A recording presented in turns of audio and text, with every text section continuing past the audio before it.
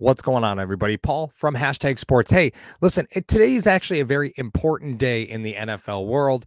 As you get into the offseason, odd days like random Tuesdays become relatively important. Well, today happens to be one of those days. And officially at 4 o'clock Eastern Standard Time, the franchise tag window opens for NFL franchises. And that's the ability to take a player and offer them a 1-year fully guaranteed contract.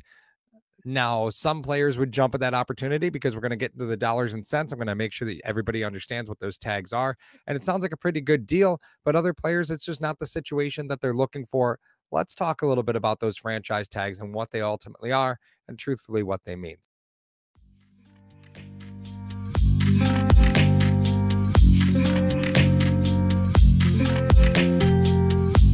So, the franchise tag is an opportunity for an NFL team to take a player that's currently on their roster and offer them a guaranteed 1-year deal at a really high salary.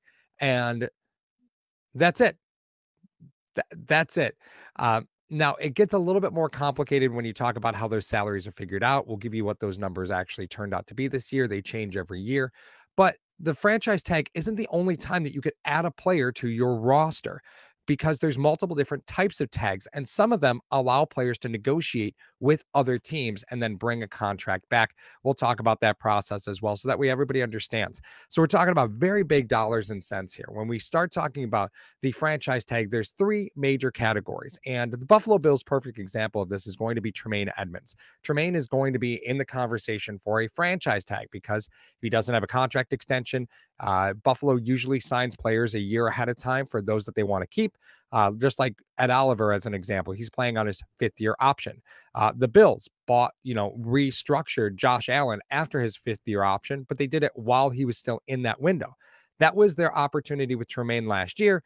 Didn't get it done, right? So now Tremaine is a very obvious candidate for the franchise tag. So is Jordan Poyer. And those are the types of players that typically you hear franchise tag being talked about. Let's see if it's realistic. Okay. So for starters, we're going to start with the non-exclusive franchise tag. The non-exclusive franchise tag is actually the most common. So what that means is a player gets offered a guaranteed 1-year deal. All of these are 1-year deals, and they have the ability to go out and negotiate with other teams. Yeah, that's true. So you could have, let's say Dawson Knox. They were going to franchise tag Dawson Knox, and they give him the non-exclusive franchise tag. For the tight end position, that would be a 1-year deal of $11.36 million. And he could go negotiate with another team and then bring an offer back from that team. Buffalo can then have the opportunity to match or lose that player, right? If they lose that player, they get 2 first-round picks. It's a wild process, isn't it? So in that example, right, what that means is when you talk about the non-exclusive franchise tag, that's taking the top 5 highest salaries at that position and averaging them, right? That's how you get to your non-exclusive franchise tag number. It's the top 5 salaries at that position. So let's just talk about it real quick. That means quarterback this year is $32.4 million. Running back is 10.1. Wide receiver is 19.74. Tight end is $11.3 million. Offensive line, that's centers, guards, tackles. It's all the same. $18.24 million. Defensive end is 19.73. Cornerback is 18.14. Safety is 14.46. And kicker or punter is 5.39. Now, I excluded linebacker. Here's the reason. Linebacker is the cream of the crop across the defensive front, right? So when you talk about defensive players, the linebacker is the most expensive. If the Bills wanted to non-exclusive tag Tremaine Edmunds, it would cost them $20.93 million. Now that number's locked in. Be a 1-year deal guaranteeing him $20.93 million. And we've talked about Tremaine Edmunds being a $100 million player. We weren't kidding, right? And we've said it for 2 years on this channel. Be prepared. Tremaine Edmunds is a $100 million player. Whether you believe in him as a player or not, the truth is the dollars and cents say he's going to be over $100 million player. So $20 million a year, or nearly $21 million for one season, isn't really all that far off from where he might land anyway. So Do the Bills offer him the non-exclusive franchise tag, give him the opportunity to go negotiate with other teams, bring an offer back? Is that possible? Sure is. If he does sign with another team, that team will give up 2 first-round picks in order to sign Tremaine Edmunds. So, you run your risks there.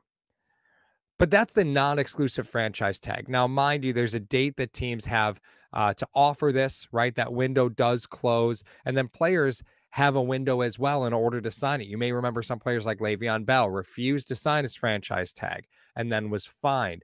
There's a time period, I believe it's in July. They have to have their franchise tag signed by sometime in July.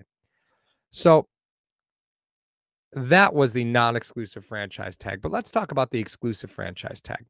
The numbers actually for that one aren't done. And exclusive franchise tags are usually something you see quarterbacks do. And while the non-exclusive and the exclusive franchise tags sound similar, they're actually a bit different. So the exclusive franchise tag is taking the top 5 salaries, or top 5 cap numbers rather, for a position after this year's free agency. So you're offering that player a guaranteed contract and saying, we're going to guarantee you a top 5 salary after the free agency period. And that is different from the way things used to be. So an exclusive franchise tag means they cannot negotiate with anybody. It is a 1-year deal, but they are guaranteed to make a top 5 salary post free agency. So that means a player like Tremaine Edmunds, as an example, if you were to allow him to go out and be an exclusive free agent, he would make the top 5 post free agency. So there was another linebacker that got a monster deal in this free agency that would directly impact the exclusive franchise tag. It doesn't impact the non-exclusive. Those numbers are already done, but it would impact the exclusive franchise tag.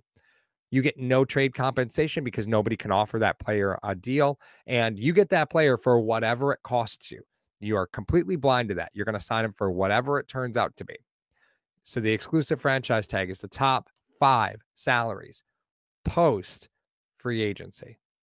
It's a wild number, man. It's absolutely wild. You don't see that one used that often anymore. That used to be used pretty exclusively. Now it's not due to that. You just don't know what you're signing a player for. But that leaves one more, and it's not often used, but it's the transition tag. And what the transition tag allows you to do is it allows you to put a tag on a player for much less of a salary, guaranteed salary. Again, all 1-year deals. They can, like the non-exclusive tag, go out and negotiate with other teams, and they can bring one offer back. And I guess that's something that we should talk about right now is how does a player bring a contract back? Well, with the non-exclusive and the transition tag, when the player goes out and finds the deal, goes out and talks to a deal, they can bring only one offer back. That's it. They get one offer they can bring back to the club that they're currently held under, right? So in this case, let's Ryan Bates is a great example of this, right?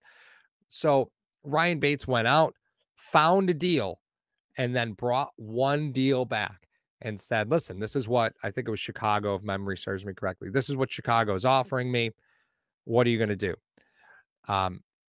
If a player doesn't find a deal, they still get a guaranteed salary. But if they want to go out and search for a deal, they're welcome to do that and bring one deal back. And then Buffalo has one offer, like they have one opportunity to match or beat that deal. So they can look at a deal like in Ryan Bates' example, again, I believe it was Chicago. He brought back a multi-year deal. Buffalo looked at that and said, oh, we'll match that deal, right? Bates stayed in Buffalo. The transition tag numbers are significantly lower, though, because the transition tag is based off of, and I'm just going to double check this. Yes, the highest 10 salaries at the position, or if that player is already within that top 10, a 120% increase based off their current salary. So we'll take a look at what those transition tag numbers look like. They're significantly lower. Again, you're looking at top 10 salaries as opposed to top 5 salaries with the franchise, the non-exclusive franchise tag, or the top 5 salaries post this year's free agency for the exclusive tag. The transition tag numbers look a lot different. For linebacker, instead of being nearly $21 million, it'd be 17.48. Let's go through the whole defense. Defensive end is 17.45. Defensive tackle, 16.1. Linebacker, as I just said, about $17.5 million. Cornerback is 15.79. Safety, 11.87. So a pretty significant difference, several $1 million in some cases. Usually, like just as an example, a defensive end was 19.73. Here, they're 17.45. So a pretty big dip there, and saves you some money. But you don't get any draft pick compensation if you lose a player to that offer process. So that's the difference between the transition tag. While it does cost you a couple $1 million less, and that's really all it is, just a couple $1 million. While it may cost you $1 million to a few $1 million less, depending on the position, um, you don't get any trade compensation if you lose that player to an offer. Now, mind you, you get the opportunity to choose to match that offer. But if you don't choose to match that offer, you lose that player entirely. So that's sort of the position that the Bills are in when you're looking at Buffalo specifically. What do you do?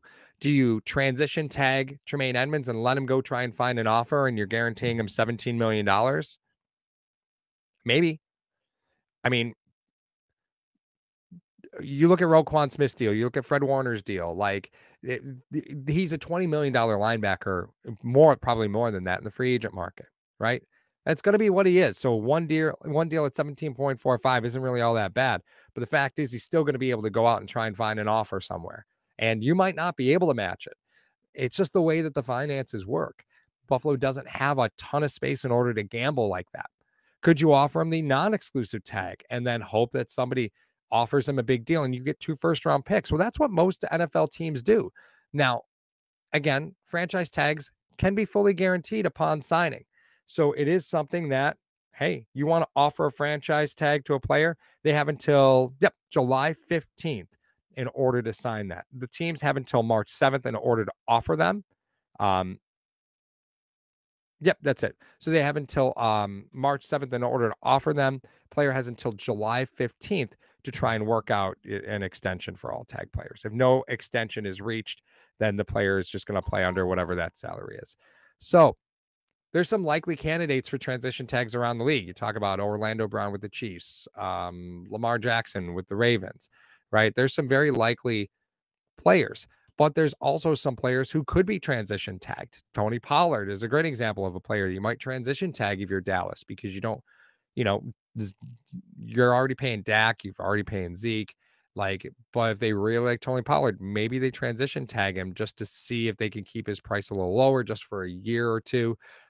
So a lot of things are out there in the NFL circles right now. This is actually a really important time for the money that you're going to spend in 2023. And I hope this explains a little bit of what that process looks like. Listen, salary cap keeps going up, but franchise tag numbers, this is something that's been around now for decades at this point. The formula keeps changing, and I hope you guys are caught up to date. Paul from Hashtag Sports. Check out Hashtag Sports. HTagSports.com. We've got 32 teams in 32 days. We're breaking down every single team in free agency, the draft, salary cap numbers, and a real quick to read article. And anything else you guys need, you could hit us up on Twitter at _hashtag sports. That is over here. I'm a terrible weatherman. And thank you again to Mr. Rogers Homes, who is our sponsor for this video, as well as the Williams Syndrome Foundation, the Hashtag Sports charity. Make sure to join the Patreon, like and follow. Thanks so much. We'll talk to you guys soon. Hello, fellow Bills fans. Sean Rogers, realtor and lead of the Mr. Rogers Homes team. Did you know that real estate is one of the best ways to build wealth, and right now is one of the best times to own an investment property in Arizona? Please reach out to me. I'd be more than happy to answer any of your questions so we can take the next step to your financial freedom here in the Valley of the Sun, utilizing real estate. As always, God bless America and go Buffalo!